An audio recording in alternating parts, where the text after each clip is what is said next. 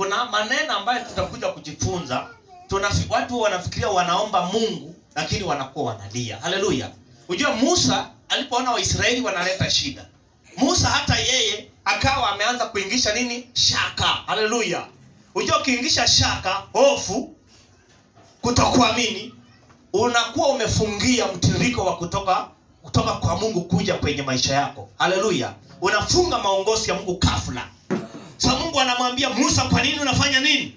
Unalilia. Haleluya. Uko na nini wapi? Mkononi. Haleluya.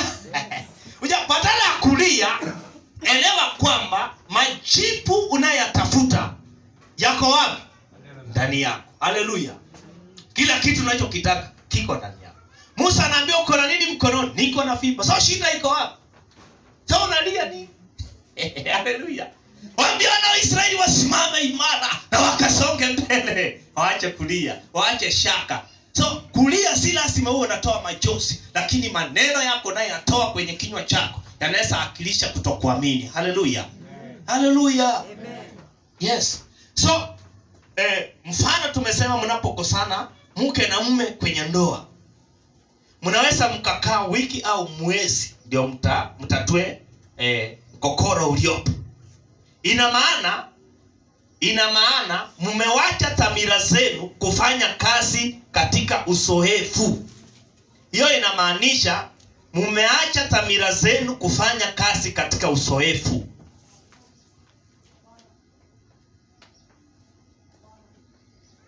So mkiacha dhamira kufanya kazi katika uzoefu, manake kitu ambacho kwa sababu wewe unataka kuniambia mkikosana kwenye ndoa leo, kwani suluhisho aliko?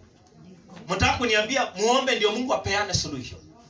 Sasa mnaweza mkakwarusana leo na suluhisho liko wapi? Ndani yenu. Haleluya. Lakini mnaacha ona wiki inaisha, kuna anaongelesha mwingine. Mwezi inaisha, kuna mwenye anaongelesha mwingine. Mumeacha dhamira zenu kukaa kwenye uzoefu. Haleluya. Maana mnacho kitafuta kiko ndani yenu. Haleluya. Mnacho kitafuta maongozi ya Mungu mnayo ndani yenu. Haleluya. Si maandiko imeelekeza bwana ufanye nini na mke afanye nini, si kweli? So mnaweza mkapply principle ambazo siko kwenye neno la Bwana. Tumsifu Bwana Yesu. Amen.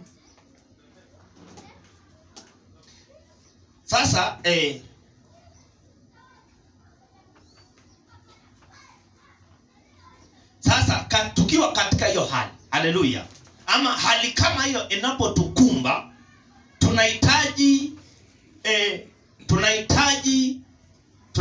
kufanya nini? Tunahitaji kufunza dhamira zetu katika neno la Mungu. Tunahitaji kufunza dhamira zetu katika neno la Mungu. Ili mambo kama haya yanapotokea, dhamira zetu zikiwa zimeelimishwa katika neno la Mungu, ni rahisi kutatua. Ni rahisi kutatua. Nataka niwaulize tu swali, wanandoa wenye mko hapa. Nataka mniangalie. Tumeshaikosana kwa ndoa, si kweli? Si kweli? Tusemesane tu kweli. Kipindi chenye mlikaa kama amuongei, kila mtu ako kivyake, ulikuwa na amani? Sema tu kweli. Ulikuwa na amani? Yaani hata kama huyo mume unaona, yaani hata kama unajaribu kumchukia unajilazimisha. Hata unajaribu kusema mjinga sana, lakini unaona ndani yako kabisa, ndani yako unaona unachokifanya si sawa. So ona, dhamira yako umekubali kuongoza katika uzoefu, lakini ushahidi wa ndani unakwambia unachofanya si sawa. Tuseme tu kweli, uchaifiki.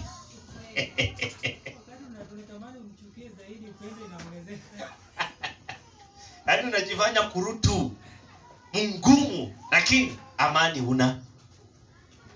Ndio sababu kama ni wazee, akishatoka akienda kazi, atapika nini? Simu. Nilikuwa nataka kukuuliza. Lakini akitoka kazini akirudi, kila mtu kivyake. Wale kama anaongelea.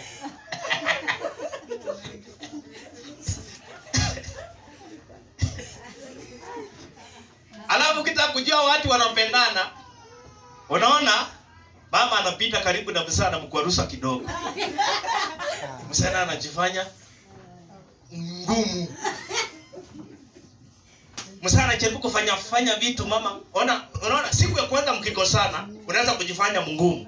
Lakini siku ya pili nilikuwa nafikiria mama ataitika, mama hajaitika. Ya tatu. Ai. Nakwambia mkikosana hata ukienda kazini unaweza ukafuruka watu kikasi. Unaweza ukakombanisha watu. Chenye kinasababisha tu kombanisha watu.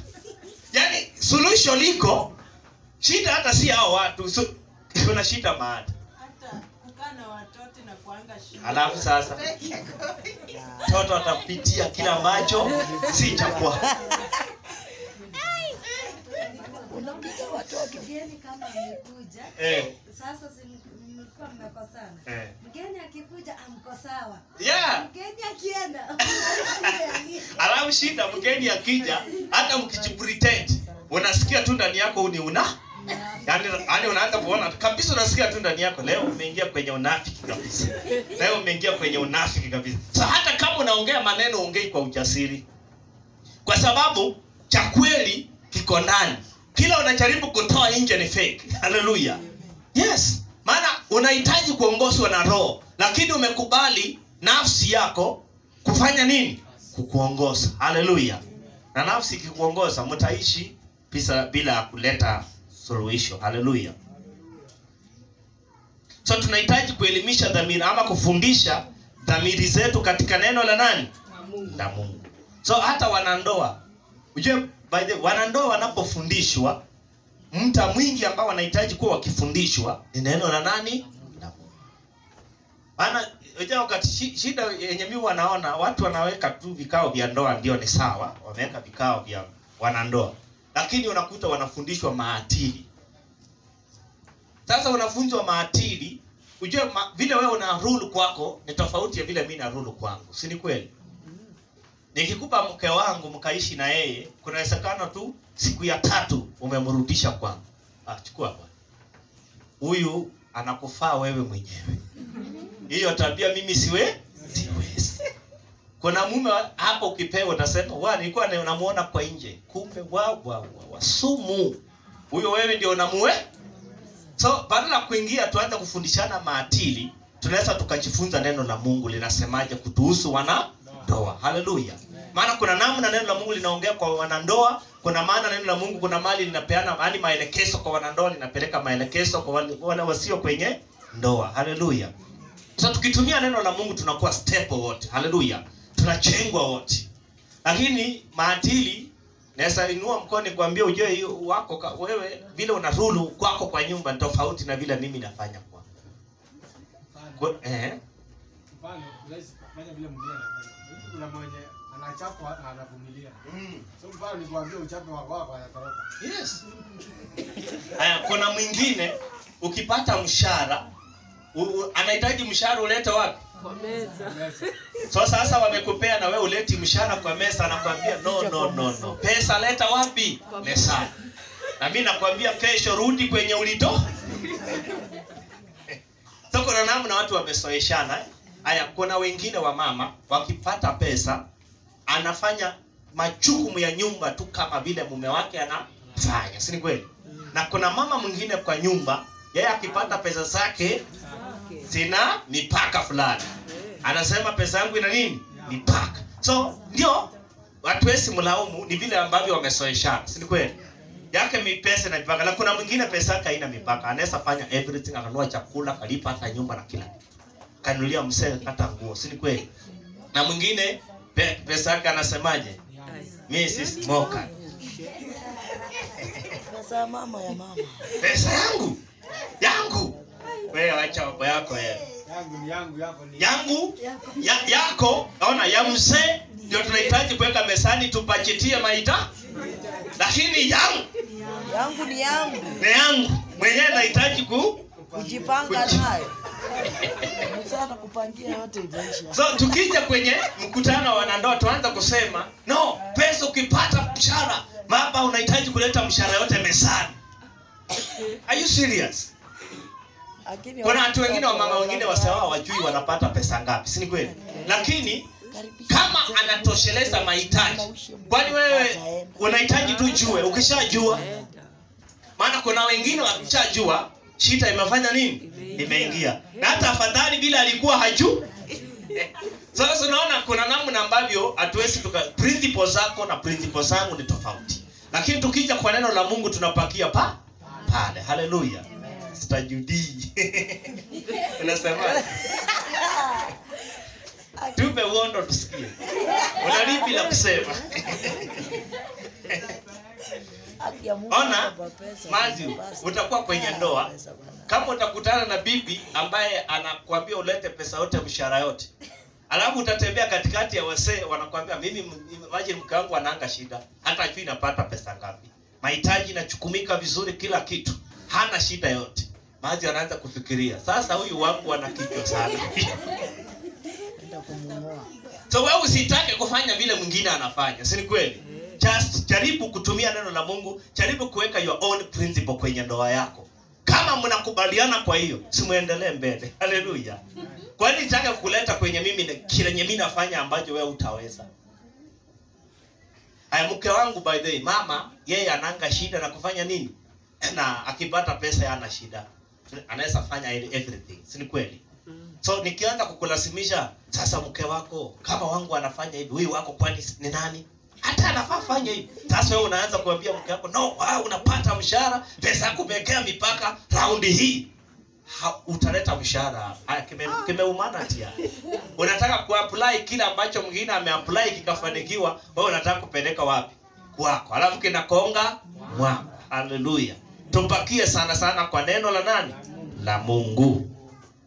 Tupakie kwa neno la Mungu maana linatufundisha linatufundisha mambo ya undani sana. Haleluya. Usifikiria nikisema neno la Mungu sasa kila kitu tu ni neno la Mungu. By the way, pasipo neno la Mungu acha nikwambie kitu chenye nimekuwa nikijifunza wiki mzima. Mambo yote unayoyafanya duniani ambayo sio neno la Mungu hayahesabiki katika ulimwengu wa roho. Yote tu unayofanya ambayo si nini? Neno la Mungu hayana hesabu. Kinachohesabiwa peke yake ni wakati unafanya kama vile neno la Mungu linashauri. Haleluya. So inamaanisha bila neno la Mungu watu tutaishi bila nini? Yaani ni kama mtu anaishi bila kiongozi. Tuko pamoja? Utaishi kiolela. Una mipaka. Unafanya vitu kupitilizia. Tuko pamoja?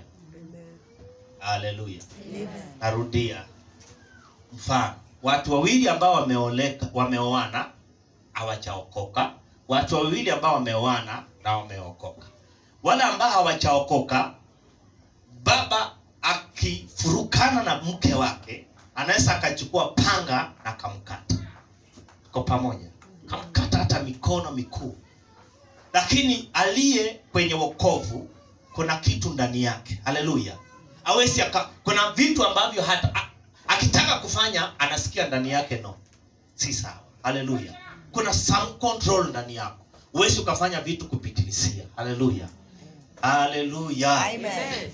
So kama wewe ni mwanarika uko hapo unalenga kuona na ndugu mmoja ambaye hajaokoka. Uondo ndio huu.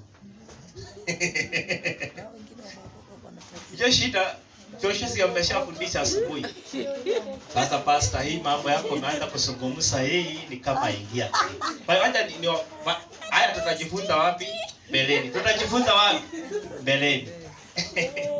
Ona wakati wote shida tulio nayo ni hii. By the way, kufanya uamuzi ni vizuri. Haleluya. Badala ya kuona hapa watu wanasema ati stingy man. Nasikia mnene sasa. Unajua kuna watu wana mipango hizo. Ati stingy man association.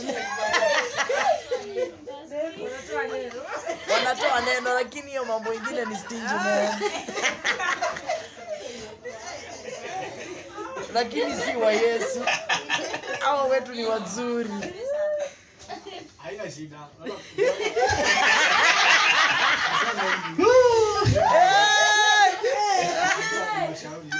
mashauri Mambo na maamuzi. Mm. Maamuzi yako hakuna mtu ambaye Yes. unaona kwamba mwenye angoja pesa anakuta mwenye angoja. Hiyo pesa ndio inakupeleka kwa mahusiano. Yes. Alafu Simba. alafu tena iko hivi, lakini tutajifunza mbeleni. Badala ya kushinda ukisita sita, unaona ukiwa tu sensitive wakati umefikia kufanya mahusiano, kuchumbia mtu. Wakati kama uwezi ukajua huyo mtu, nasumsia kuna watu wameokoka pia, si ni kweli? Ndio. Acha nitumia both side. Ndio. Hawa ameokoka hajaokoka.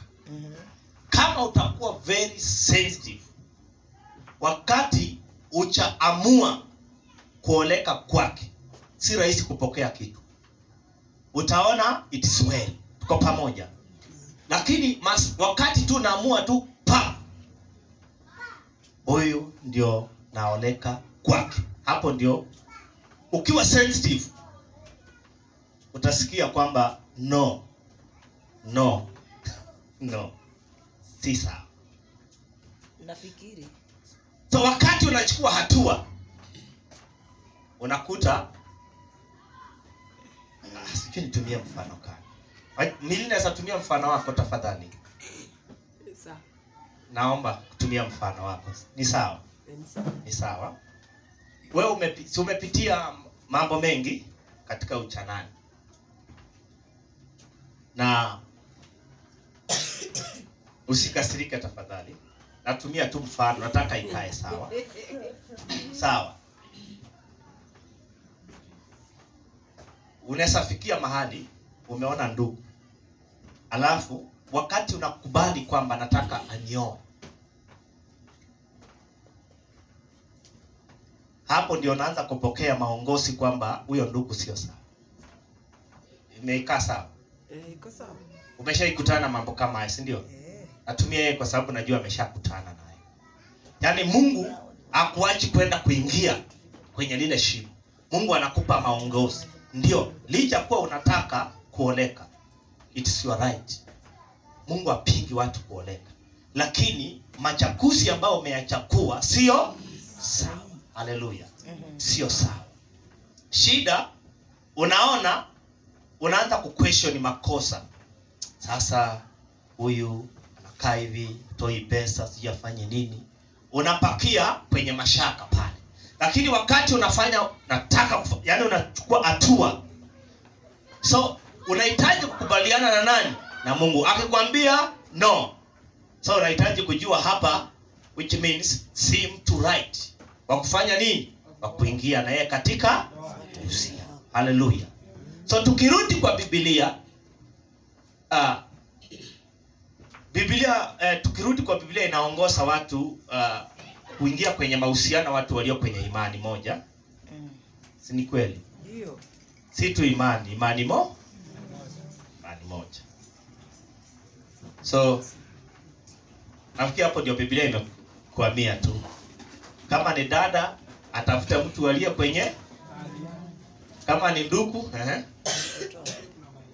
yeah. Yes. Yeah.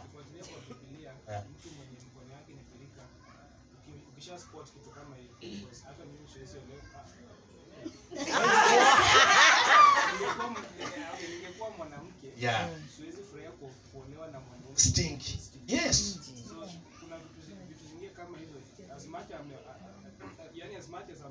Yeah. Maana unaweza kuwa pia kwa wokovu lakini uko stingy.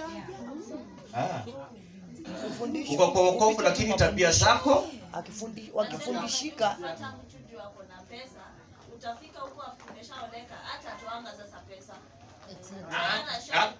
Haina shida. Ona lengo lako, atusumsi lengo la kufuata kwa sababu ya pesa. Lakini kila mtu anaua na kuna mambo uangalia, si ndio? Unaweza sema mimi nataka at least. Kila mtu anaangalia. Unafuata moyo wako. Yes. Tungekuwa kila mtu angekuwa anafuata moyo wake, watu wangekuwa mbali, lakini mtu afuati moyo wake. Yeah. Moyo ndio unakuelekeza katika kila kitu. Ndio hata hao stingy men, mfano moyo wako utakwambia huyu mtu ni right. Ndio anaonekana stingy lakini ni right. Uenda sasa mkienda kukaa katika hiyo ndoa, ustingy utaondoka kwa sababu the more ataendelea kukaa katika neno, atafundishika. Ustingy utamuondoka. Acha tuache hayo kwanza. Maana usalama wako mwenyewe. Hii decision yenye unaenda kufanya si siku mbili ama sio Forever. Ya forever. Na ukijipata weka hapo. Hauko sure kama atachange ama atakosa kuchange. So fanya hivi, bet time ago. Wacha ni ona Na Mungu akikusukuma siku moja tutajifundisha mbele, ni mafundisho huko mbele. Ona kuna maamuzi ya kuna maongozi ya Mungu yaliyo ya jumla. Na kuna maongozi ya Mungu mahususi, specific kwa. So swala la kuoa hilo unahitaji maongozi mahususi. Mfano neno la Mungu linasemaje? Neno la Mungu limesema kwa jumla tuoe ampendaye lakini katika Bwana. So unaona ni kwa jumla. Hiyo huwezi sema nimeambia tu mimi. Hiyo ni kwa jumla. So maongozi ya Mungu mahususi sasa ninapofikia wakati wa kuchoose the partner. Haleluya. Sasa shida tulio naye ni hii. Shida ambayo iko ndio hii. Watu wengi kanisani hawataki kujitiisha katika maongozi ya Mungu ya jumla, lakini wanatafuta maongozi ya Mungu ya mahususi. Sasa kama maongozi ya Mungu ya jumla umekataa kuyatii, umekataa kuyapokea, alafu unaomba Mungu akupe maongozi mahususi, itakukwamisha. Kwanza lazima uanze kuyapokea maongozi ya Mungu ya jumla. Ndio linapofika maongozi ya Mungu mahususi. For example, kwenda kufungua huduma ni kitu ambacho ni specific. Hapo unahitaji tu Mungu. Si kama tunapata. Kuna tofauti amesema nendeni mkafanya ulimwengu ni kwa jumla. Lakini sasa Joshua ndio kwenda kuanza huduma as individual, as a pastor. Unahitaji maongozi ya Mungu mahususi. So lazima uanzie wapi? Kwa jumla, alafu utakuja kwa maongozi ya Mungu mahususi. Haleluya. Sasa shida chenye kama hapa kwenye kimetokea hapa hivi.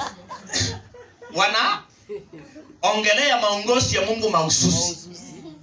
Maana tukija kwa maongozi ya jumla tayari imesema katika Bwana. So unafaa hiyo huwezi kufanya kubadilisha hilo. Unafaa upakie kwanza hapo.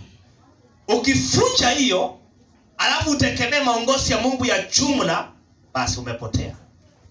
Utafanya bad decision. Utakuwa umekosea. Utatoka kwa mipaka ya neno la Mungu. Haleluya. So unaanzia wapi? Maongozi ya Mungu ya jumla inasemaje katika neno la Bwana? Unayapokea, unayatii, unayafanyia kazi. So ikija individual sasa, maana uamuzi wa kuingia kwenye ndoa si kitu rahisi, si kitu hivi. Ndoa si kitu unafaa uingie tu kama unatoa nguo unafaa, unatoa nguo unafaa. Hapana. Dada. Unacheza. Ndio ifike mahali Matthew unasema sasa Bwana ni wakati wangu wa kufanya majakuzi. Yaani kama uko kwenye room peke yako sasa, au uko kanisani hapa, uko kwenye room unasema Bwana, huu ni wakati wa, maana kile unataka kufanya ni kama una risk, si ni kweli? So nataka ku risk. Ufai kuogopa ku risk. I want to risk. Bwana, Daudi, Samueli akiambiwa aende kumpaka mafuta mfalme kwa nyumba ya Yese.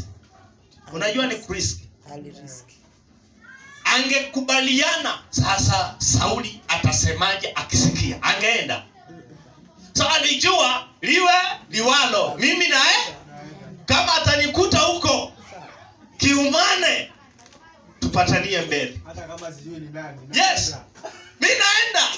Haleluya. Haleluya. So kuingia kwenye mahusiano ya ndoa, kuingia kwenye huduma.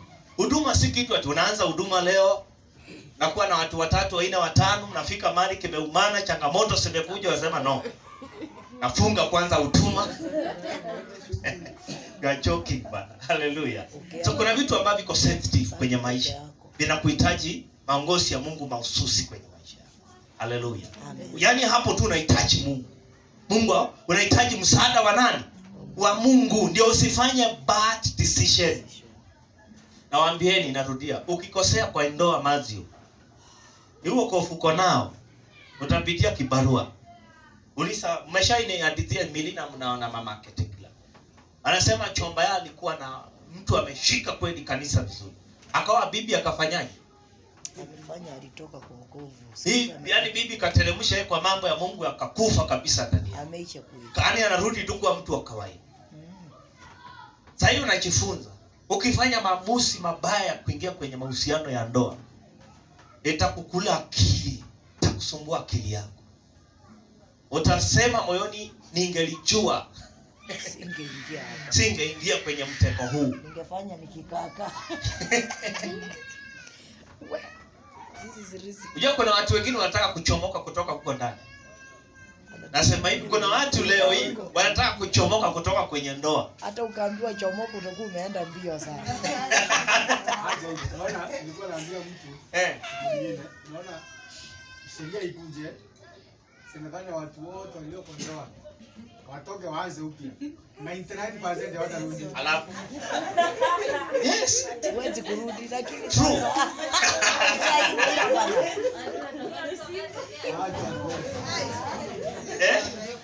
Wasema ati utoke urudi. Hawa watu hawarudi.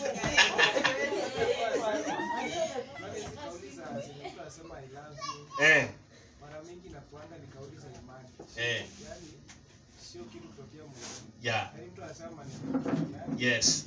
Kweli, yaani angeambiwa arudie maneno kwa mtu mwenye kweli akimwambia kweli haitakuwa ule mfano. Yeah. Inapiti. Hiyo sio maneno ya kweli. Yeah. Hapa mwingine anasema hata nikizaliwa tena mara ya pili, yani nikuje kama nimeshakufa nimeenda nimekuja nimezaliwa tena. Yeah. Bado nitachagua wewe. Yaani kiuhalisia amaanishi hivyo. Yeah. Unasema tu maneno ya imani. Unafiki. Yeah. Ya kukidhi Yes. Yeah. But kweli. I love you. Sasa kama kuna watu wanafikiria kuchomoka, na wewe ndio unafikiria kufanya nini? So unahitaji kuwa sensitive. Huko ni moto. Ili usiingie ufike mahali na wewe tena kaungana. Kuna watu wanachungulia kwa ukuta. Wanachungulia ukuta lakini kichwa kioni. Akijaribu kufanya mkono afikii, lakini akifikia wewe. Ndio. Angalia nyuma sasa. So ona, watu wengi ambao tuliingia kwenye mahusiano hatukuwa tumeokoka. Si ni kweli? Watu wengi tulikuwa kwa hizi dini za Kikatoliki, unaelewa tu. Wengine hata hapo wanaenda dini yoyote. So hatukuwa na maongozi ya mtu kukuongoza namna cha kufanya. Wewe uliona tu umependa na lakini nyinyi mko sawa kwa sababu mnafundishwa vizuri. Dekla, ukiingia kwenye mahusiano yenye takuletea shida, usiwahi kalaumu kanisa, usiwahi kalaumu wasa. Si ni kweli? Kwa sababu it is your own choice. Chagua. Kanisa limekufundisha vyema, zingatia uchakue vyema ili siku zako sichaso uwe na furaha. Si ni kweli? Yeah. Kuna watu wako kwenye ndoa, si kwamba wana hela za kutosha. Yeah. Wana kila cha kukula leo, lakini wanaishi kwa amani. Na kuna watu hela siko za kutosha, lakini hawaishi kwa amani. So ni vitu ambavyo unahitaji kupika mahesabu mpaka ufikie kufanya chakula lililo nzuri. Haleluya. Amen. Wow. Kitu inaitwa condition ya muhimu sana.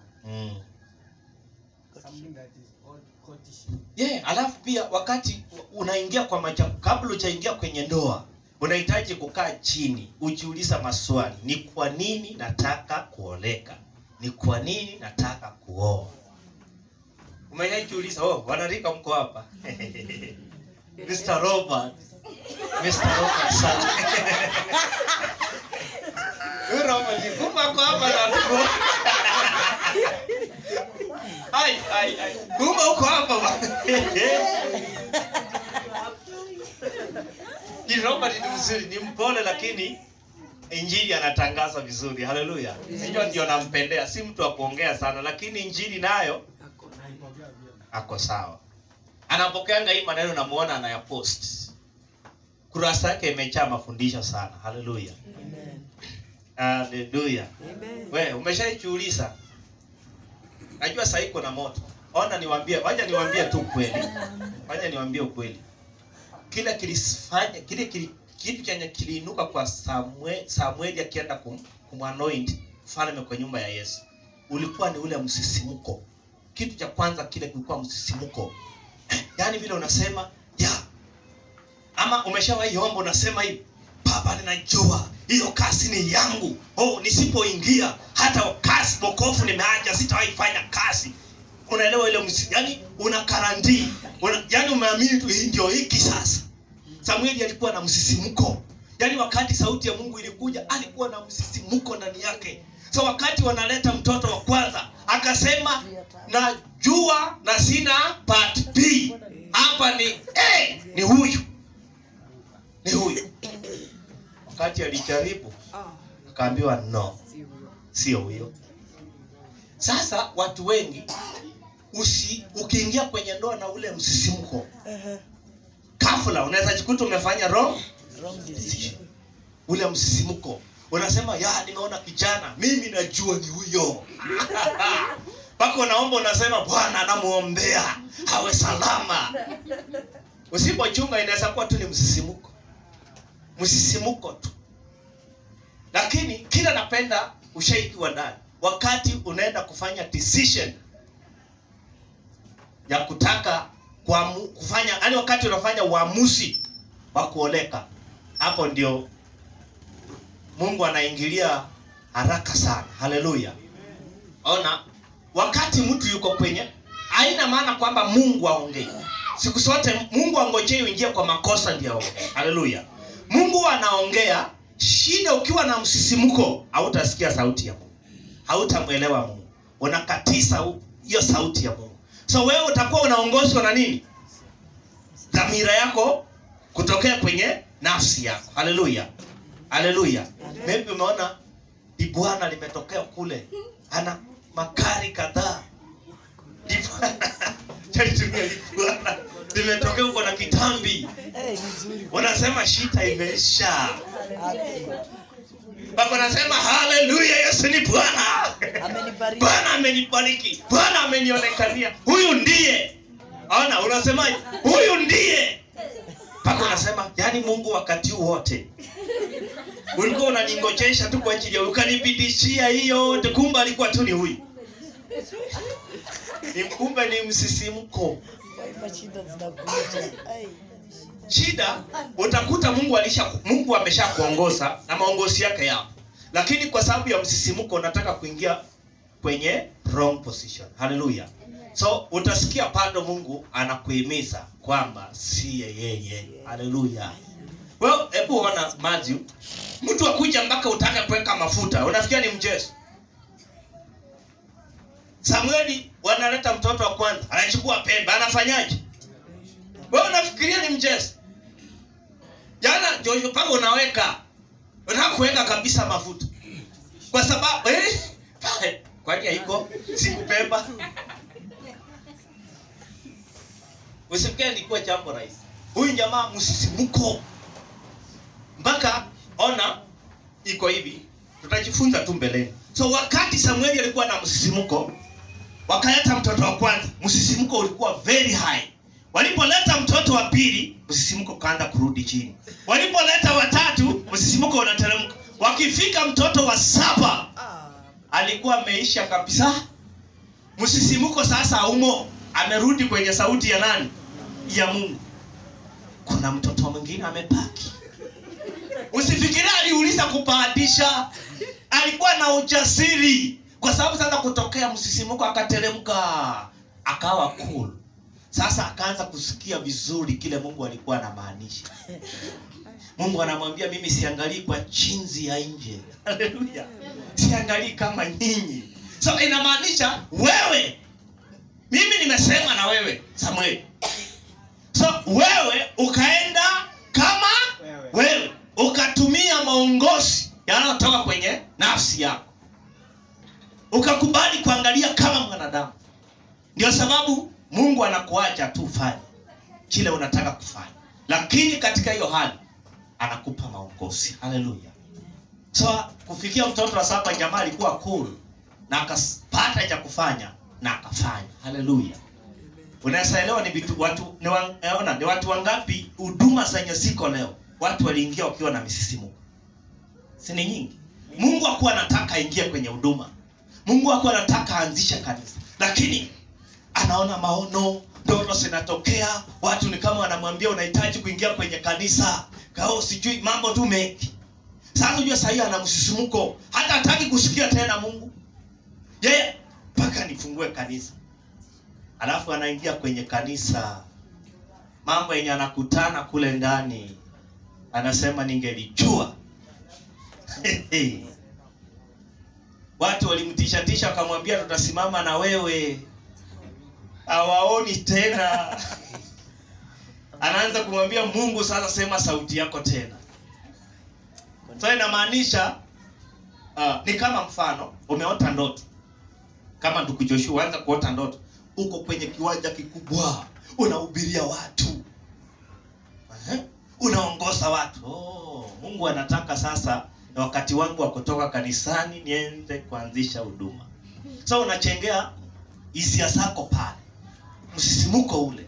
So unaenda kujikuta kwenye huduma wakati ambapo si Mungu alitaka ama iko wakati unaofaa wewe kuanza huduma. Haleluya.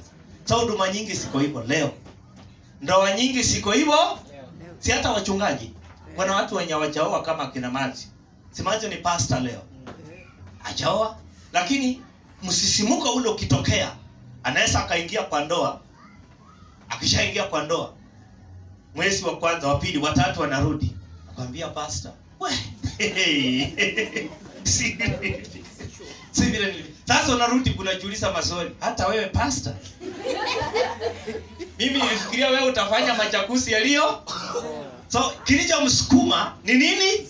Haina maana Mungu achamuongoza. Mungu amemuongoza lakini alifika mahali msisimuko ule ulipoinuka, akafuata msisimuko na akaachana sauti ya Mungu. Haleluya. So kule mbele anaenda kukutana na mambo ya ajabu mpaka anasema, "We! Unafika mahali unasema, hapa nifunge kwanza Mungu aongee." Nifunge huyu Mungu kwanza. Yes, kuna watu wameanza huduma lakini anasema, "Mimi nafikiria ni kama sikusikia vizuri Mungu akiongea. Itabidi nifunge ili Mungu aongee vizuri." Na ile wakati ona msisimuko wenye nasungumzia ni huu. Msichana akichumbiwa na kijana. Unajua kijana anakuja kwa kina msichana anachukulia kule nyumbani kwa vichaka. Anakuja mandisini pale usiku amemake sure amefaa. Kama hana nguo nyeusi atatoa shati. Ujue mwili ni nyeusi asionekane. So yeye ataenda kukaa pale. Hata wakati baba wa nyumba anatoka nje anaenda kujisaidia. Ataachilia tu juu yako na wewe. Unangoja msichana. Unangoja nani? Yaani unavumilia katika yote. Unavumilia kwa yote. Alafu na msichana unajua na msichana anafanya nini? Msichana naye anaenda anatengeneza kitu kanakaa kama mtu. Anaenda anaweka kwenye analala anafunika na blanketi. Ndio huyo kwa dirisha. Amepita hapo hicho. Yaani wakati huo hata ukikataswa si yeye utakubali. Nyinyi hamtaki tu nioleke na yeye. Nyinyi hamtaki. Haleluya. Kitu ambacho Mungu afanyi, Mungu hawezi akakuchakulia mke wala mume. Hicho ndio hawezi akafanya. Haleluya.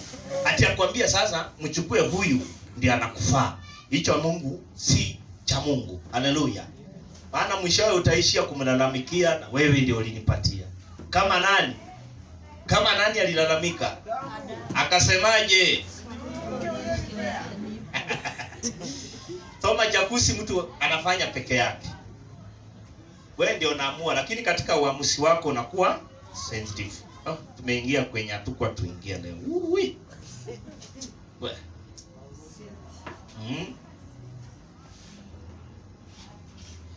Tulisema hivi, katika hiyo hali ya kuwa mko kwenye maybe mmekosana kwenye ndoa, dhamira yako inahitaji iwe imefundishwa ama inahitaji kufundishwa neno la Mungu ili mpate decision iliyo sawa. Haleluya. So kitu cha kwanza mkwarusano unapokuja. Kitu cha kwanza mkwarusano unapokuja. Kitu cha nini? Hicho nataka kuelewa hilo jambo kabisa hapo. Kitu cha nini? Cha kwanza mkwarusano unapotokea ama unapokuja, ni ushahidi wa ndani unakwambia hivi sivyo. Haleluya. Hivi sivyo. Hivi sivyo. Unatakiwa kuchukulia jambo hili. Hivi sivyo unatakiwa kuchukulia jambo hili. Wakati tu kitu cha kwanza, wakati mkwarusano unatokea, kitu cha kwanza kinachokuja ndani yako ni ushahidi wa ndani, na unakwambia hivi sivyo unatakiwa kuchukulia jambo hili. Yaani nasudia, kitu cha kwanza makwaso ama mkwarusano, wacha tumia mkwarusano unapokuja ama unapotokea. Nasungumzia kwa wanandoa. Ni ushahidi wa ndani unakwambia hivi sivyo unatakiwa kuchukulia jambo hili. Yaani wakati tu mkwarusano unatokea, kitu cha kwanza utasikia ndani yako ni nini?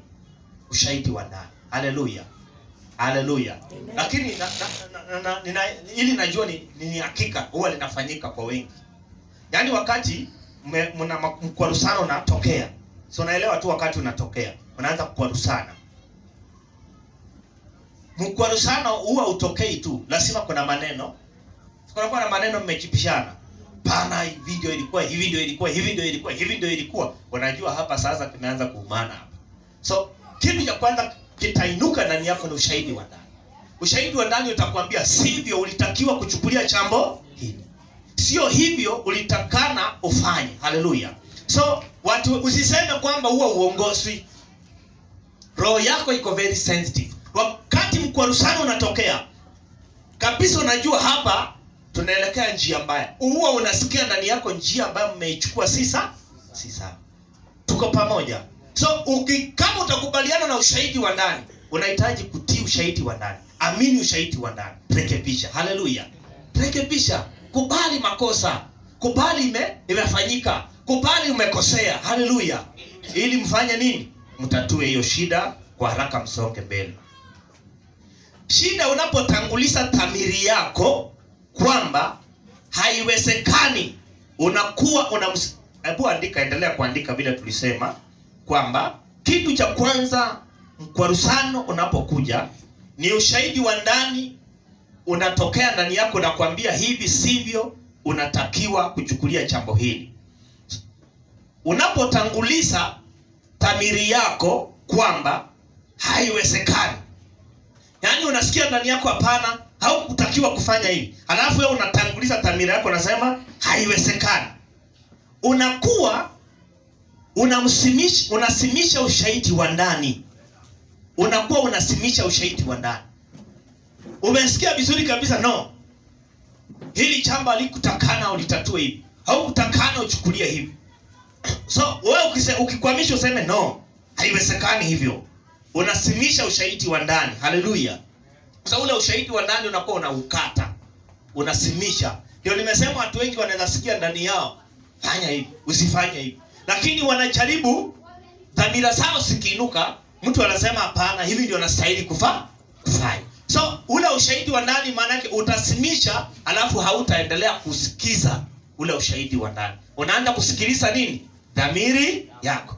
Ushahidi wa ndani si kwamba ulikuwa unasikia unatiririka, alafu dhamira inainuka. Ukikataa kusikiza roho, ukasikiza dhamiri, haina maana roho imesimama kusema. Itaendelea kusema. Haleluya. Tulisema redio ukifungulia, wakati umesima, bado inafanyaje? Inaongea. Haleluya. Na waambieni ukweli, wakati mtafikia mahali mtu anza kusikia hii sauti, yani Mungu vile roho yako inakuongoza na vile Roho Mtakatifu pamoja na roho yako wanashuhudia pamoja ndani yako, Bwana, utakuwa mbele sana. Utaregret. Utasema ningelijua nikapata haya mambo kitambo, nilikuwa nimefurahianga hii utamu. Haleluya. Yes. Utafurahia. Shida ni kwamba unashindwa kuelewa kwa sababu hujafundishwa. Haleluya. So unakuwa unasimisha ushahidi wa ndani. Unahitaji kuambia dhamira yako. Unahitaji kuambia ama kusemesha dhamira yako, ninaongozwa na Mungu. Wakati dhamira yako inainuka kinyume na kila ambacho kinatokea kwenye roho, iambia dhamira yako kwamba mimi naongozwa na Mungu. Tamka, iambia mimi naongozwa na Mungu. So unahitaji kuambia dhamira yako kwamba mimi naongozwa na Mungu, na utahitaji kuamini katika roho yangu. Haleluya. Utahitaji kuamini zaidi katika roho yangu ama katika roho yako. Haleluya. Aha, nataka muda wetu umeenda sana. So ushahidi wa ndani ni kwa ajili yetu hapa.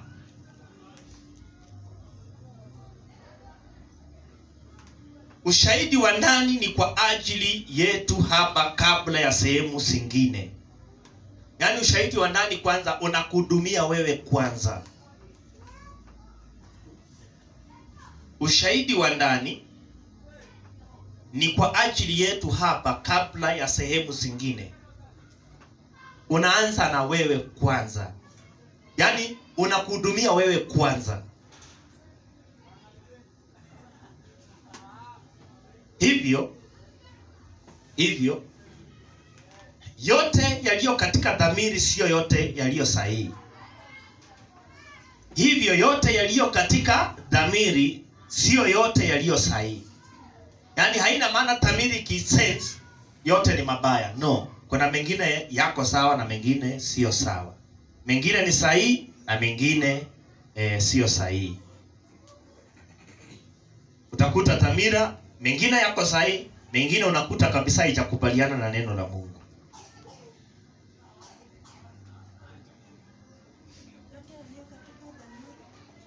Yote yaliyo katika dhamiri sio yote yaliyo sahihi.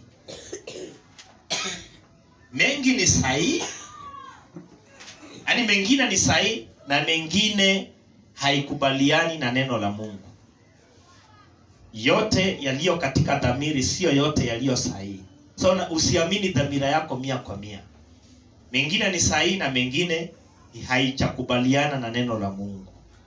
So ndio muhimu sana wa kufundishwa neno la Mungu. Kama kinatokea kitu unataka kukikubali lakini kiko nje ya neno la Mungu, jua kwamba ni kama hawa wanadada wamenifurahisha. Mkuwe sensitive kwa sababu mkiongozwa na dhamiri zenu mtafanya maamuzi ambayo sio sawa. Haleluya. Msikubali kuongozwa na dhamiri zenu ambazo bado hazijaelimika sawa sawa katika neno la kweli. Roho yako ndani yako ni sao la Mungu. Roho yako ndani yako ni sao la Mungu. Tumesaliwa na mbegu isiyoharibika ambayo ni neno la Mungu. Roho yako ndani yako ni sao la Mungu. Manake nini? Tumesaliwa na mbegu isiyoharibika ambayo ni neno la Mungu. Tuandike haraka kidogo kwa muda. Roho yako ndani yako ni sao la Mungu. La Mungu. Tunamaanisha nini? Kwamba tumesaliwa na mbegu isiyoharibika. Maandiko yanasema mbegu isiyoharibika ni nini? Neno la Mungu litumulo hata milele. Nafikiri utaiona kwenye Yakobo. Kitabu cha Yakobo kimezungumzia hayo mambo. So ushahidi wa ndani unaotoka katika roho yako hauwezi haribika, unatumu milele. Ushahidi wa ndani unaotoka katika roho yako hauwezi kuharibika, unatumu milele. Ushahidi wa ndani unaotoka katika roho yako hauwezi kuharibika, unatumu milele.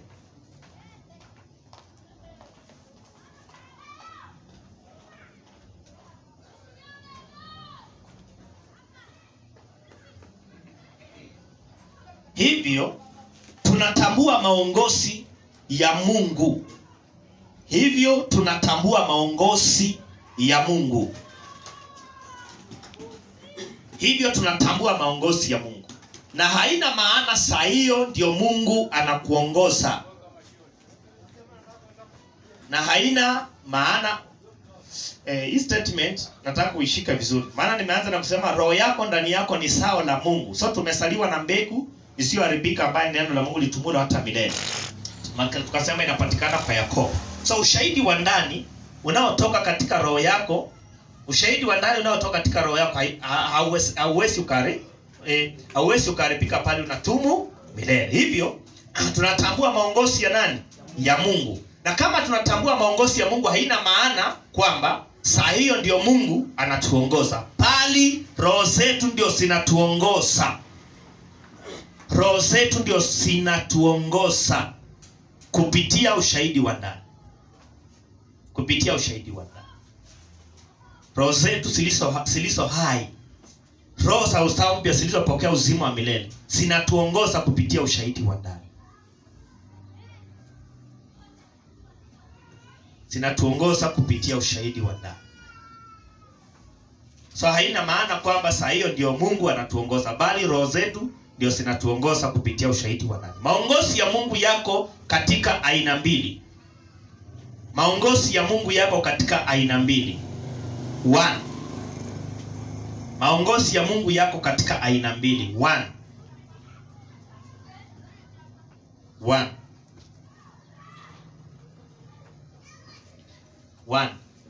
Kama tumemaliza kuandika. Maongozi ya Mungu yako katika aina mbili. 1. Maongozi ya Mungu yanayotoka katika Roho Mtakatifu. Maongozi ya Mungu yanayotoka katika Roho Mtakatifu, hiyo ni 1. Maongozi ya Mungu yanayotoka katika Roho Mtakatifu. 2.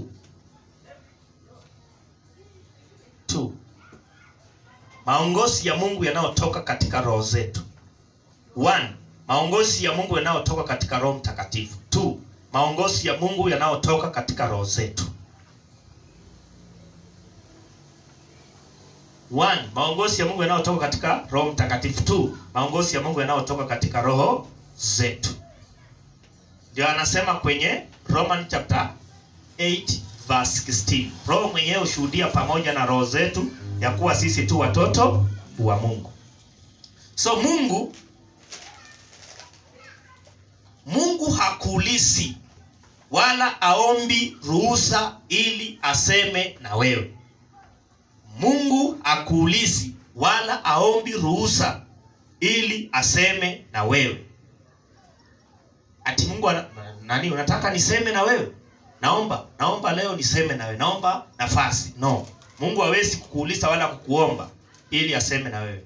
Bali wewe unaomba ili, hapo andika kwa makini. Nimesema Mungu hawezi akakuuliza wala kukuomba ili aweze kusema na wewe. Bali wewe unaomba ili uwe sensitive. Wewe unaomba ili uwe sensitive katika maongozi ya Mungu. Unaomba Mungu ili uwe sensitive katika maongozi yake. Ili uwe sensitive katika maongozi ya Mungu.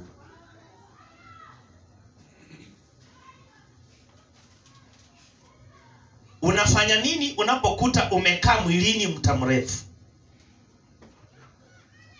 Unafanya nini unapokuta umekaa mwilini muda mrefu? unaomba.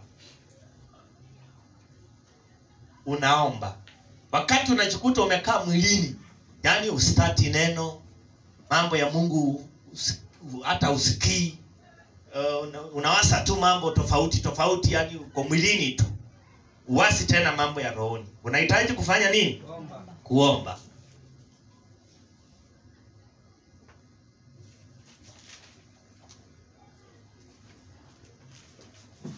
So unaomba kwa sababu gani? Una mafuta ndani yako. So, tulisema mafuta tuliyopokea na kaa wapi? Ndani yetu. So unaomba kwa sababu una mafuta ndani yako.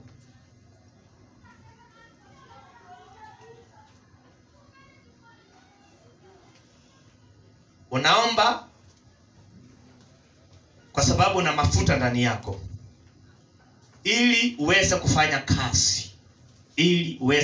kazi, tena kuendelea kufanya kazi ya Mungu.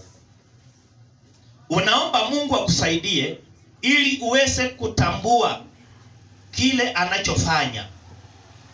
Unaomba Mungu akusaidie ili uweze kutambua kile anachofanya.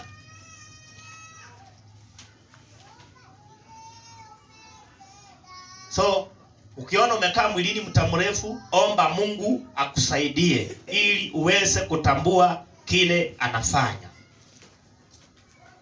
Ndio Biblia inasema tunalia kwa sauti hapa Baba. Haleluya. Haleluya. Amen. So unatambua maongozi ya Mungu kwa sababu, nafikia tunamalizia. Nataka Sunday tutakuja na another topic. Tunamalizia. Unatambua maongozi ya Mungu kwa sababu ya sasa hapa nataka uandike kila kitu kiwezekana. Hapa ndio kuna kitu kizuri sasa. Hapa kuna umakini kabisa, nisikiza kwa makini. Unatambua maongozi ya Mungu, kwa sababu ya uwajibikaji. Unatambua sasa, hapa ndio nataka uteke sikio.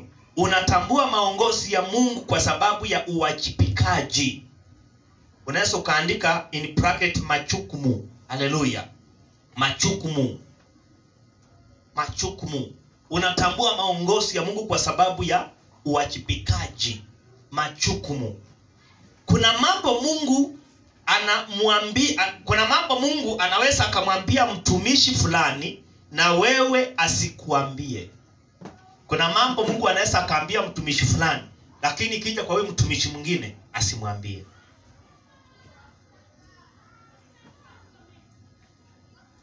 Kuna mambo Mungu anaweza akamwambia mtumishi fulani na wewe asikuambie. Haina maana Mungu anampenda kuliko wewe. Yaani useme kwa sababu Mungu anasema na huyu mambo fulani na mimi aniambii, sasa Mungu anapenda fulani kuniliko. Hapana. Bali ni kwa sababu ya uwajibikaji. Kwa sababu ya uwajibikaji kuna mambo Mungu atasema na wewe au na huyo mwingine na wewe asiseme na wewe. Ni kwa sababu ya uwajibikaji. Haleluya. Haleluya. Amen. So, kwa nini ukiona Mungu anazungumza na mchungaji fulani na wewe asemi na wewe, jua kwamba huyo mchungaji yuko katika uwajibikaji wakati huo, ndio sababu anapata maongozi. Haleluya. Yaani kuna namna kwenye majukumu fulani, hapo katika uwajibikaji fulani, ndio sababu anapata yale maongozi. Haleluya. Kwa nini Mungu akwambie uanzishe kazi sehemu fulani? Kwa nini Mungu akwambie uanzishe kazi sehemu fulani? Kwa sababu ndani yako wewe una uwajibikaji. Kwa nini Mungu akwambie uanzishe kazi sehemu fulani? Kwa sababu ndani yako wewe una uwajibikaji. Anajua utajukumika. Kwa sababu una majukumu. Kwa sababu umetambua majukumu. Kuna watu wengine kanisani hawajibiki. Hawaoni majukumu. Unaachipika, ndio maana kuna maongozi.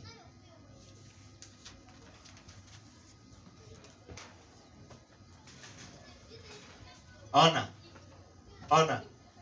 Ukishaandika, ona. Si kwenye hapa, ona hapa kwenye huduma, kuna watu ambao tunatarajia kupitia wao tutaanzisha branch.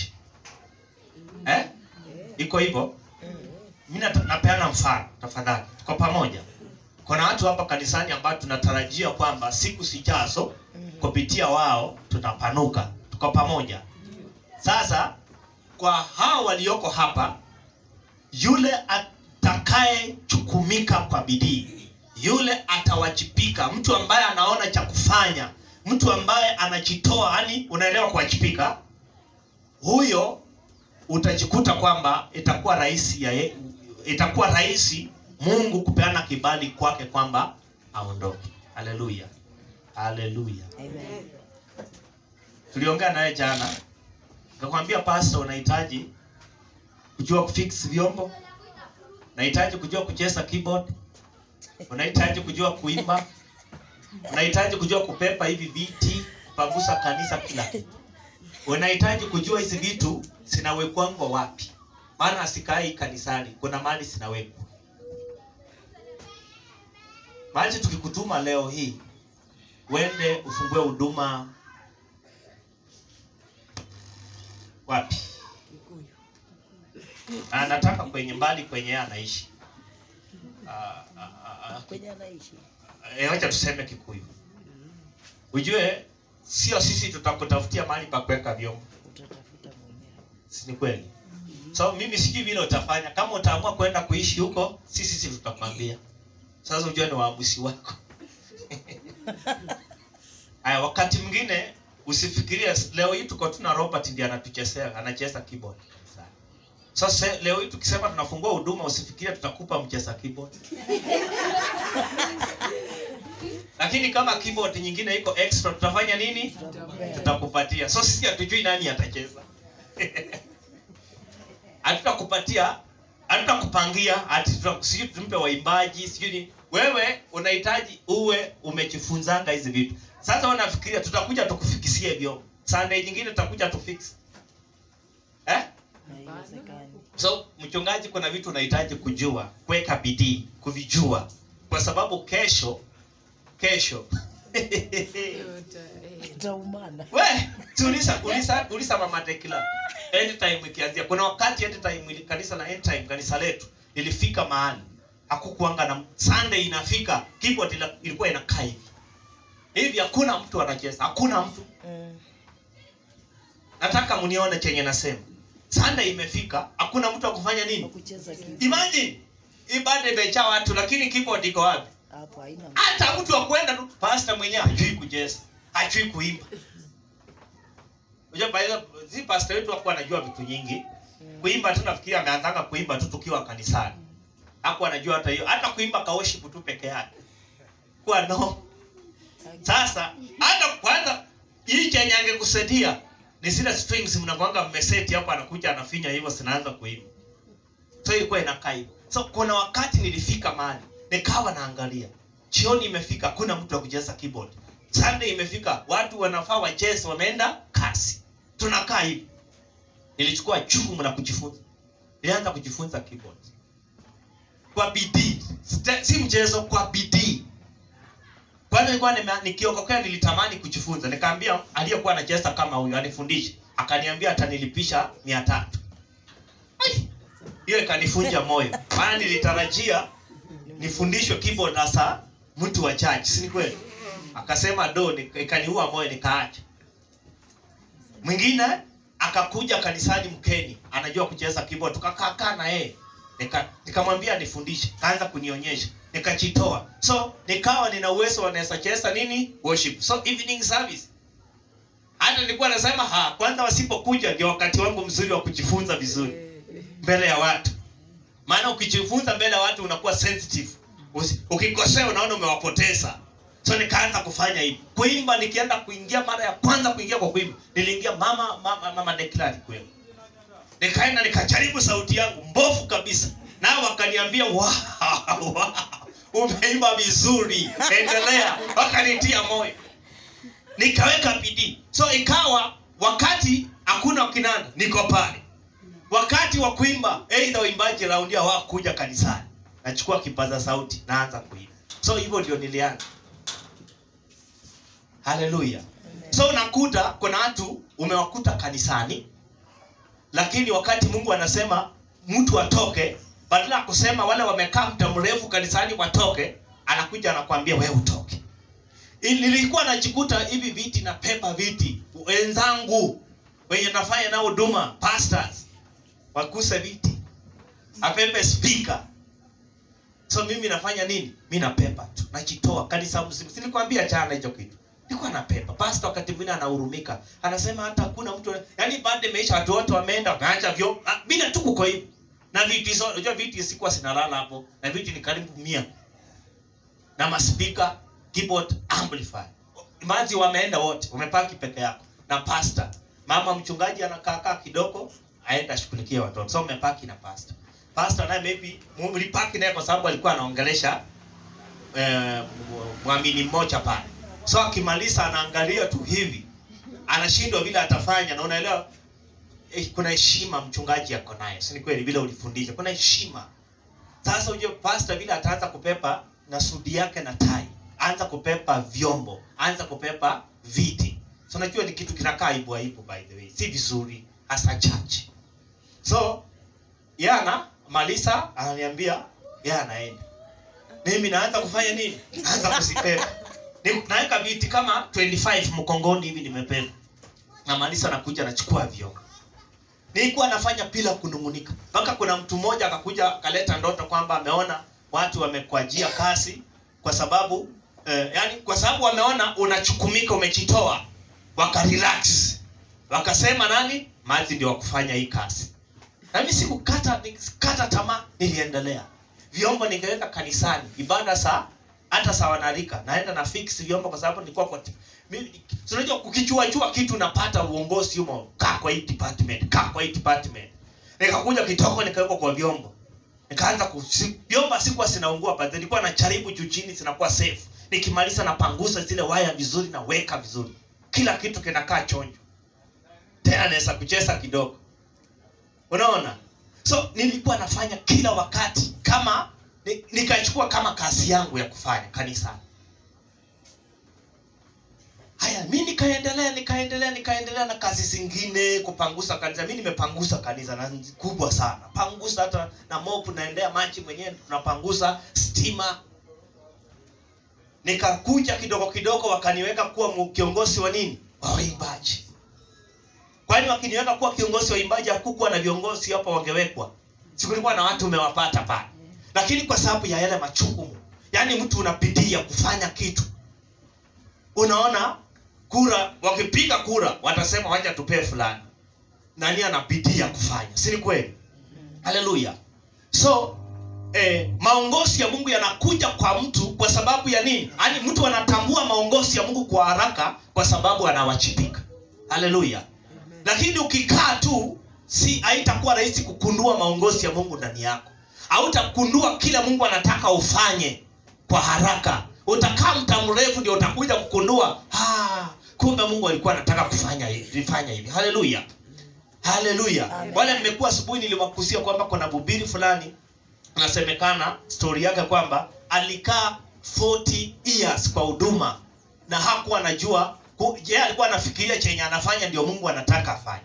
Lakini kuanzia miaka 40, kuanzia pale ndiye anakuja kukundua kile Mungu alikuwa anataka afanye nini? Afanye katika huduma. Hebu niangalie ni miaka ngapi alipoteza? 40 years yote, karibu yote. Anapitia. So kuna mambo unapitia kufanya, lakini si kila ambacho Mungu anakuongoza ufanye. Haleluya. So weka bidii. Haleluya. So kwa nini Mungu akwambia uanzishe kazi sehemu fulani? Kwa sababu ndani yako wewe una nini? Una wajibikaji, una majukumu. Umetambua nini? Majukumu. Haleluya. Uwajibikaji ndio kuna maongozi. Uwajibikaji hapo ndio kuna maongozi. Hapo ndio kuna nini? Kuna maongozi. Haleluya. Mtu alikuwa anasema ukiona mtu anapepa vyombo kanisani, huyo mtu atahubiri injili. Kaona haya ni maneno ya imani, ni maneno mazuri. Haleluya. Kuna mwingine hizi vyombo tumepepa hata unaanguka, umepepa kisipika unateleza pum. Unacheza. Kumenyesha. Wewe. Kuna wakati nilikuwa natamani sauti ya kuhubiri. Maana umeshaijua kuna kuimba sauti fulani na kuna kuongea sauti fulani. Unaelewa?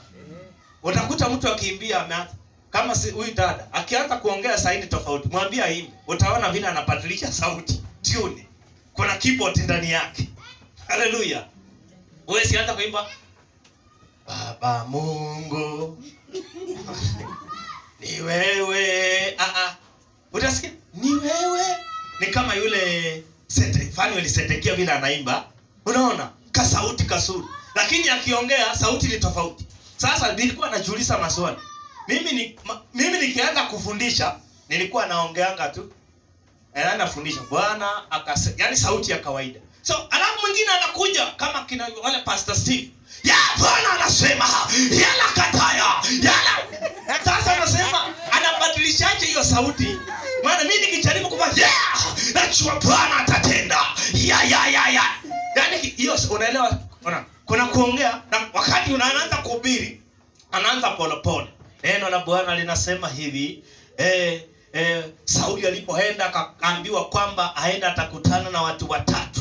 Na watu watatu watamwambia cha kufanya. Anakuja tu akiinuka, yes, nakwambia Sauli, wewe ndio Sauli wa leo. Bwana anasema utakapotoka hapa utakutana watu watatu. Watakwambia cha kufanya. Wale punda uliokuwa unatafuta wamepatikana leo. Haleluya. Ni kitu nilikuwa natamani. Unasikia kutamani kitu? Nilikuwa natamani hao jamaa wanafanyanga aje. Wakiongea tofauti. Wakianza kuhubiri, sauti inapatilika, inatoka sauti nzito humu ndani. Yaani inatoka kwa fujo. Hata akiambia shetani toka huyu mtu. Lakini sasa mtoke huyu mtu. Toka huyu mtu. Yaani una imagine hizo sauti yako ifikii. Basi siku moja nilikuwa napenda wakati wa mikesha pia nilikuwa naweka vyombo mapema. Nilikuwa naweka vyombo mapema, alafu sasa nilikuwa napenda zile wimbo za Dependence and Holiness. Nilikuwa nasiweka. So kuna siku moja kama kawaida yako kuweka ibada ya mkesha, lakini hiyo masaa jioni, si ati imefika masaa ibada. Nilikuwa naweka vyombo masaa kama ya saa 10, saa 11, saa 12 kuendelea. So nimeweka vyombo nikasi nimetoka mapema. Haleluya. So naweka vyombo. So wakati nimeweka sauti ya worship inaimba, hata mimi naimba nikiomba. Nilikuwa na huo kawaida yangu kuomba nikiimba. Siku moja nilipokuwa naimba, maana nilikuwa naimba kwa sauti. Nilipokuwa naimba, nikajikuta nimeanza kuimba hiyo sauti yenye huwa nataka. Nikaanza kusikia naomba ya Bwana na katika jina la Yesu. Nilifurahi wewe. Nilifurahi. Nilisikia kama kuna kitu kingine kimeingia ndani yangu tofauti. Yaani unasema kama kuna kitu cha kujisifia. Nasema tu kitu chenye nimetamani hizi siku zote nilipata kwa siku moja nikiwa kanisani. Haleluya. Unaona kama sasa tunapofundisha mtiririko wa Roho Mtakatifu, vile watu wanafaa wahudumu mambo ya roho. Neno la hekima, neno la maarifa, kutoa unabii, kufasiri lugha. Kwako naona ni ngumu, lakini hatimaye unaendelea kuwa na shauku ya kutaka. Siku moja utakuwa tu una flow kama, yani kwako kutoa unabii itakuwa itakuwa ni kama unaongea tu maneno ya kawaida. Unakutana macho na mwambia mazi Bwana Yesu asifiwe. Bwana, ama unamwambia kama ni Bwana anasema Bwana anasema hivi. Ama unamwambia hiki ndicho ninaona katika maisha yako. Yaani si kung'ang'ana, utafuti maneno yamejipangilia. Haleluya. Anza kumtolea unabii. Haleluya. Utafurahia wewe kuwa na kutaka. Haleluya. So mtu ambaye anauchumika, yani anachukumika sana, ni rahisi yeye kuelewa maongozi ya Mungu kila anataka afanye. Haleluya. Maana wakati mwingine ukiingia kanisani unaanza kupangusa huko kanisani kama sister huyu dada. Wakati unaingianga huko ukianza kutoa vitu, si unawanga peke yako mara mingi. Ukiwa tu sensitive, kuna namna Mungu anakuhudumianga. Ukiwa tu sensitive, ukiwa tu hapo kanisani. Kuna shida ni vile wewe huwa unafikiria nini? Sasa leo nawasaje? Wewe unafikiria ni kuwasa kwako, lakini Mungu anawasa kupitia nani? Wewe. Haleluya. Kuna wakati mwingine unajiona unapangusa kanisa, alafu na waso linakujia kwamba utakuwa mtu mkubwa sana. Si vile ambavyo unaonekana leo. Unafikiria hii ni waso langu. Hata ukiangalia background na kwenye nimetoka, haiwezekani. Lakini kuna namna ambavyo unahudumiwa. Haleluya. Mambo mengi watu huwa wanapokea wakati wanajitoa. Hizo ibada za mikesha, ibada za jioni, watu huwa wanapokea mambo sana. Maisha yako individual, kujitoa kwa Mungu, kufanya kazi ya Mungu individual. Kuna maongozi ya jumla na kuna namna unajitoa kivyako. Haleluya. For example, kazi ambayo nimewaambia mimi nilikuwa nafanya nyingi sikuwa naambiwa nifanye. Ni kitu ambacho mwenyewe nilichingia in position. Niliona kama inalala, nikaona I can do it. Haleluya. So kuna vitu unaweza mwenyewe ukishaingia kwenye position, unaanza kusikia maongozi ya Mungu yanatiririka. Cha kufanya ni nini? Haleluya. Nilifika mahali, ifike mahali paka unaweza kumsaidia pastor kuchagua kiongozi fulani kanisani. Unafikiria ni mchezo? Na umeokoka tu umetoka nyasini, ujui chochote, unatoka kwa ulevi, mshamba mwenyewe kabisa wa dini ya Kikatoliki. Bako ufika mahali macho sasa, unaweza kaa kanisani, ukaangalia, ukasikia moyo wako kabisa una ushawishi mkubwa kwa ajili ya fulani kusimama kwenye pengo fulani. Na sasa hiyo maybe mchungaji anasumbukana, akiweka huyu anatoka, akiweka huyu afanyi vizuri, unakaa mahali unasema no pastor, kuna namna ambavyo anasikia ndani yako. Dada fulani anaweza akafanya kazi fulani, ndugu fulani anaweza akasimama kwenye hii department akafanya vizuri. Haleluya. Huo ndio ukuaji. Tuko pamoja. So maongozi yanakuja kwa sababu kuna nini? Majukumu ama uwajibikaji. Mungu hawezi kukuambia uanzishe kanisa sehemu fulani kama hauna uwajibikaji. Mungu hawezi kukuambia uanzishe kanisa sehemu fulani kama hauna uwajibikaji. Ati Mungu anaenda uanzishe kanisa mahali fulani, mwenyewe huna uwajibikaji. No. Mungu hawezi kukuambia uanzishe kanisa sehemu fulani kama hauna uwajibikaji.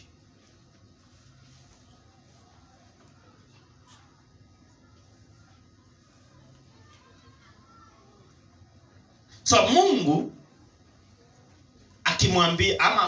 akimwambia mtu aanzishe kanisa mahali fulani, ni kwa sababu mtu huyo ana kiwango cha uwajibikaji katika maongozi ya Mungu. Mungu akimwambia mtu aanzishe kanisa mahali fulani, ni kwa sababu mtu huyo ana kiwango cha uwajibikaji katika maongozi ya Mungu. Mungu akimwambia mtu aanzishe kanisa mahali fulani, ni kwa sababu mtu huyo ana kiwango cha uwajibikaji katika maongozi ya Mungu.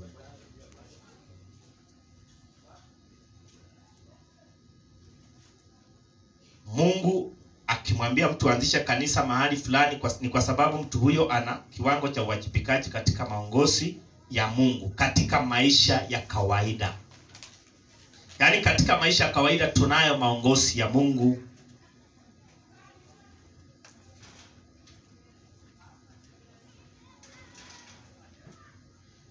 So ukiona Mungu amemwambia mtu aanzishe huduma mahali fulani, kwa sababu ana uwajibikaji katika nini? Maongozi ya Mungu. So kama una uwajibikaji, itakuwa ngumu. Unakuta watu wanaweza kuja kanisani wakue watoke. Mtu akae kanisani atoki kabisa. Haina maana Mungu anataka akae tu hapo. Mungu anataka atoke, lakini mpaka wakati atadiscover majukumu katika mwili wa Kristo kanisani ama katika kanisa lake la mahali. Haleluya. Maana kama huwezi lea watu hapa, utaanzisha watu ule. Unahitaji maji unapoongoza watu hapa, ndugu Joshua ama ndugu Robert na wengine. Uongoza watu kama wewe ni mchungaji. Maana Mungu anaona kiwango ambacho mimi nilipoanza huduma nilikuwa naona vile wanaongoza ibada. Nilifika mahali, wacha niwaambie ukweli. Nilifika mahali. Kwanza wacha nipeane mfano kwa dada kama huyu. Huyu dada leo hii tukimwambia tukuajie ibada ya katikati ya wiki uongoze, kwake ataona ni msiko mkubwa. Si ni kweli? Taanzaje? Wanaanzangaje maombi kwanza? Kuimba kwanza. So ilifika mahali nikachukua huduma yetu ya kanisa la mahali Kangemi. Ilifika mahali nikachukua hiyo huduma kwa misali. Nikaona ni kitu nesa pepa. Si kama unaniona, nesa nikakipepa. So nikaona hata mchungaji akitoka aniambie nimekuajia ibada Jumapili utaongoza. Niliona nitafaulu. Si kama unaona picha. Niliona ninaweza. Maana nilijua hivi nitapanga hivi ndio kunaanzanga, kunaenda hivi mpaka mwisho. Na wakati wote angetoka, akirudi, alikuwa akisikia ibada ilikuwa more powerful hata kuliko wakati tu anakuanga yeye. Kwa sababu ninafanya nikiwa na lengo, nataka kufanya my best. Unanipata? Nataka nifanye my best. Akija asikie hakuna kitu kilienda mbaya. Kila kitu kilienda vizuri. Yes. Unajua wakati mwingine kwa nini ibada zinakaa kama siko powerful, sijui zinakaa? Ni kwa sababu ya manini? Ya masoe. Tukikuajia ibada Sunday moja, wewe uongoze kutoka asubuhi. Unajua itakuwa powerful than this. Kwa sababu utaomba. Unajua kuna wakati mwingine watu waombi, wanaachia mchungaji asema pastor ataomba. Mambo kiharibika, mtu ambaye anaangaliwa ni nani? Pastor ndiye ana maswali ya kujibu. Lakini sasa tumekuajia na wewe una majukumu ya kutotaka kitu kiharibike. Kwanza utaombea mkutano kwa bidii. Utakesha ukiombea ibada hiyo. Utaombea watakao utumu, alafu hapo unasema wakati maji watashika kipaza sauti ya kimba, let the flow of the Holy Spirit ichae ndani ya watu. Utakuja mapema. Kwanza utakuja mapema. True. Yes. Na utakuta hiyo ibada itakuwa tofauti kuliko ile ya masoea ya kawaida. Haleluya. Haleluya. Amen. So tunamaliza kusemaje? So tuna maongozi pia katika maisha yetu ya nini? Ya kawaida.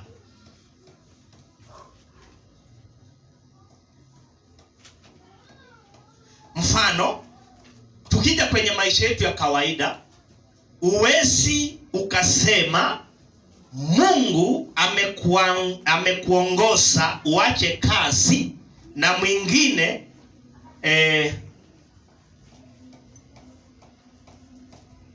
yani Mungu anaambia huyu aache kazi na huyu mwingine afanye kazi. Hayo si maongozi ya Mungu. Haleluya. Amen. Nasema maisha yetu ya kawaida, hakuna vile unaweza sema hapa Mungu amekwambia uache kazi, lakini kija kwa Joshua ameambiwa wewe fanya kazi. Hayo kama kitu hicho unakikuta, utakuta si maongozi ya nani? Si maongozi ya nani? So ni mambo ambayo watu tumepitia. Kuna injili kama hizo zimehubiriwa. Unanipata? So unaweza ukajua injili ya kusema watu waache kazi haikuwa waso la Mungu. Haleluya. Biblia inasisitiza kwamba kila mtu make sure kuna kitu anafanya kwa ajili ya kupokea kitu, asaidie mhitaji. Haleluya. Haleluya.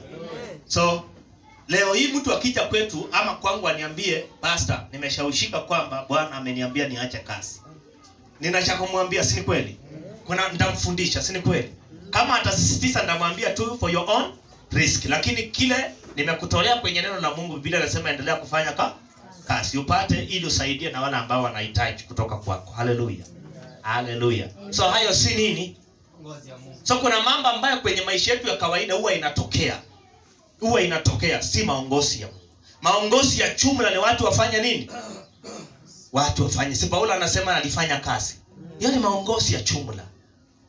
Haleluya. Amen. Yes. Yeah. So mfano Mungu alichomwambia mtumishi fulani sio lazima wewe ufanye. Haleluya.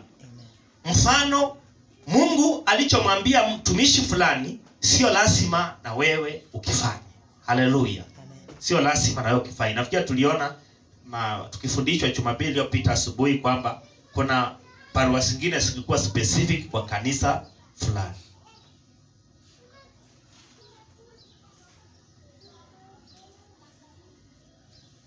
So unaweza kuta Mungu hawezi akakwambia ufanye kitu ambacho mtumishi mwingine ameagiza mtumishi mwingine afanye nini? Afanye. Ama kile mtumishi mwingine afanye, si lazima na wewe ukifanye kile. Haleluya. Si lazima wewe ukifanye. For example, nakuta mtu anafanya kile mwingine anafanya exactly. Unahitaji kujua level za uwajibikaji hasiwezi kuwa sawa. Haleluya. Hasiwezi sikawa sawa. Level za uwajibikaji hasiwezi kuwa sawa. So ukiona mchungaji fulani anafanya kitu fulani kwenye kanisa lake, haina maana na wewe ufanye hicho hicho. Unaweza ukakwama.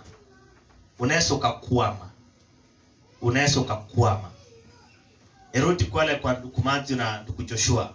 Mfano, kuna ibada ambazo hatujaanza kufanya. Kuna ibada ambazo kama Holy Ghost meeting, vitu kama camp, camp kwa ajili ya kujifunza hatujaanza kufanya. Si ni kweli? Kwa sababu tuko katika ukuaji. Haleluya. Ukiona wale wanasifanya wamefikia hiyo level ya uwajibikaji, watachukumika kufanya. Haleluya. Maana kuna kitu unaweza ukafanya ukakuta hata akisalishi chochote kabisa inakaa vile vile. Haleluya. Lakini katika ukuaji tunapoendelea kujifunza hatua kwa hatua, ni vitu ambavyo kwa sababu tuna tamanio la kuifanya itakuwa ni rahisi. Haleluya. Mfano nimesema kuna watu ukisema piga keyboard, bendera yake Yesu sasa inapepea, anaweza akacheza. Nataka unisikize vizuri. Anaweza akacheza 1 hour bila kustop. Jasho lote atatoa. Na hatachoka. Umeshaijua hivyo? Sasa iko hivi. Haina maana kucheza keyboard 1 hour watu wacheze wote wasichoke ni mbaya. Kitu ambacho kinafanyika, kuna namna ambavyo nguvu za Mungu huwa zinatanda mahali pale. So wakati zimetanda, mtu anacheza lakini jasho na achoki kabisa. Shida ni hii. So wakati wa hiyo hali, mafuta upako umetanda kwenye anga lile. So uwezi ukasikia kama umechoka. Tuko pamoja? Shida iliyopo ni kwamba mungekuwa sensitive, mungetumia lile anga la upako wa Mungu kwa ajili ya kufanya kitu kingine. Tuko pamoja? Mfano, mungetumia lile anga kwa ajili ya kucha roho, muanze kusema maneno ambayo itajenga maisha yenu. Haleluya. Kwa sababu ona, bendera yake Yesu, mmecheza, unacheza, tunacheza, ruka juu, mnaenda kwa chini. Lakini kama mungetumia kufurahi, kushangilia, toa kando. Mungetumia kwa ajili, maana kuchalo kuna kusema. Haleluya. Mungetumia ile hali, mtumie. For example, Paulo anasema msilewe kwa mvinyo ni bali mchaswe roho. Alafu anakuja hapa nyuma anasema mkiseme sana. Kwa lugha ya Kiingereza inasema, haisemi kuseme sana, inasema to speak unto yourself. Haleluya. So unacharo, unasema kwa maisha yako. Haleluya. Unatamka maneno, unasema mimi ni mtu aliyepakwa mafuta. Mimi si mtu wa kawaida. Haleluya. Nina uwezo wa kutabiri, nina uwezo wa kusonga mbele bila kuchoka. So unatamka maneno kwenye maisha yako. Haleluya. Mnatumia lile anga, mnatabiri mambo kwenye maisha ya waamini wengine, mnautumiana. Haleluya. So kucheza huko si mbaya. Kutochoka kule ni kwa sababu anga limefunikwa na upako wa Mungu. Lakini mlitumia kwa ajili ya mmetumia kushangilia, mkiruka, mkifurahi, kaishia pale. Sawa, mjafanya vibaya, lakini kuna mambo ya msingi zaidi ambayo mngeyafanya kuliko yale ambayo mmefanya nini? Mmeyafanya. Haleluya. So kucheza ni mbaya? Hapana. Kucheka na kushangilia na kuruka ni mbaya? Hapana. Lakini kuna maana kucheza na kushangilia si thibitisho kwamba umechaswa roho. Kuruka si thibitisho. Lakini thibitisho kwamba umechaswa roho ni wakati ambapo unasema. Haleluya. Unasema. So tunaona kuna vitu ambavyo kwa leo hatufanyi. Lakini wakati tutaanza kuvifanya, tutakuwa tumenavifanya kwa sababu inakuwa ni flow nzuri. Tumejifunza vya kutosha. Haleluya. Haleluya. Si kwa sababu ya kutokataa kufanya. Ni kwa sababu bado hatujapata elimu ya kutosha. Haleluya. Amen. Ya tunaendelea kujifunza kila aina kwa maeneo yote, na tunajua kwamba tutakuwa vizuri zaidi ya jinsi tulivyo. Amen. Tumaliza na kusema, andika kwamba maongozi yapo sawa, lakini level ya uwajibikaji inatofautiana. Maongozi yanayotoka kwenye roho ya usawa mpya yote yako sawa, ni kitu kimoja, lakini level ya uwajibikaji ndio tofauti, zinatofautiana. Maongozi ni yale, lakini level za uwajibikaji ndio tofauti.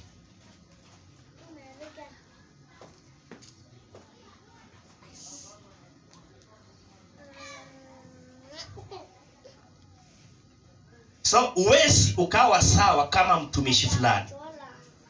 Yaani uwezi ukawa kama yule mtumishi fulani, kwa sababu maongozi yake ya uwajibikaji ni tofauti. Na nukuu wale ambao wanasema hivi kwamba wewe unaomba huduma ya mitume ya aposto. Mfano, kuna watu wanasema naomba niwe kama mtume fulani. Unanipata? Wewe unajua mtume huyo aliwajibikaje? Wewe mwenyewe utawezana? Ama unasikia tu mtume ni mtume? Si ni kweli? Level ya uwajibikaji wake ni tofauti. Haleluya. Hata kama unatamani, jua kwamba ndio afika pale, kuna namna amewajibika. Haleluya. Alionyesha bidii, alionyesha kujitoa. Haleluya. Amen. So unaweza kufanya mfano, andika kwamba unaweza kufanya mfano, lakini uwezi fanya kila kitu ambacho fulani anakifanya. Unaweza kufanya mfano, lakini uwezi fanya kila kitu ambacho fulani anafanya. Tumemaliza, nataka mbili tu. Tumemaliza. Uwezi fanya, yani unaweza ukafanya tu mfano, lakini uwezi fanya kila kitu ambacho fulani anakifanya. So kitu ambacho for example mtumishi wa Naika anafanya, utakuta ni tofauti na kila ambacho Tamina anaongoza kanisa lake. Si ni kweli? Kila mtu kuna namna anaongoza kanisa. So wewe huwezi anza kujiweka kwa huduma ya Tamina ufanye kama yeye. Unaweza ukafanya tu kama mfano, lakini exactly huwezi fanya exactly kama yeye anavyofanya. Haleluya. So hata kama unafuata mtumishi fulani, hauwezi kufanana kila kitu. Hata kama unamfuata mtumishi fulani, huwezi ukafanana, hauwezi kufanana kila kitu. Hata kama unamfuata mtumishi fulani, huwezi kufanana kila kitu. Level ya uwajibikaji inaainisha. Level ya uwajibikaji ndio inaainisha maongozi ya Mungu. Level ya uwajibikaji ndio inaainisha maongozi ya Mungu au inaelekeza maongozi ya Mungu. Level ya uwajibikaji ndio inaainisha maongozi ya Mungu au inaelekeza maongozi ya Mungu.